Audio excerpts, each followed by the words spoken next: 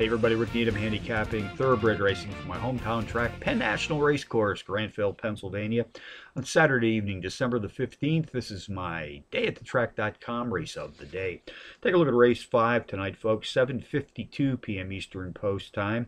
6 furlong sprint on the dirt track. 3-year-olds and up race for an allowance prize of some $40,000. Contenders: number 1, Raw Hiram's Pride. Number 8, Proud Valet, number 2, Red Army, and number 5, Elusive Sky. Number 1, Roarim's Pride, has hit the board in 3 of his last 4, with his last 2 efforts including a win in his second race back, also qualifying as power runs. Jockey Matt Rispoli has been in his irons on 1 previous occasion, posting a win en route to a positive 400% return on investment in the process. Back tonight here in Grantville for his second ride, gunning for back-to-back circle trips. Number 8, Proud Valet, the speed leader in this allowance field, sprinting at 6 furlongs in the dirt, qualifies as Trackmaster Plus Power Pony. Has produced a trio of power runs in his last 4 respective starts, hitting the board in a pair, including a power run win in his 3rd race back.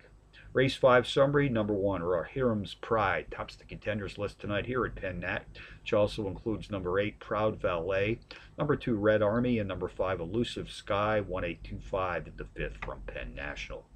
Bonus long shots.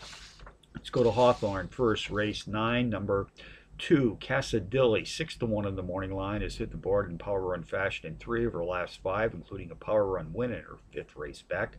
Charlestown, race 8, here in the $50,000 Eleanor Casey Memorial Stakes.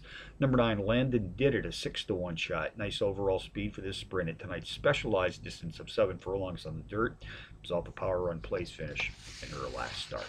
So for Penn National on a Saturday night, Rick Needham for dayatthetrack.com, reminding you as always to please bet with your head, not over it.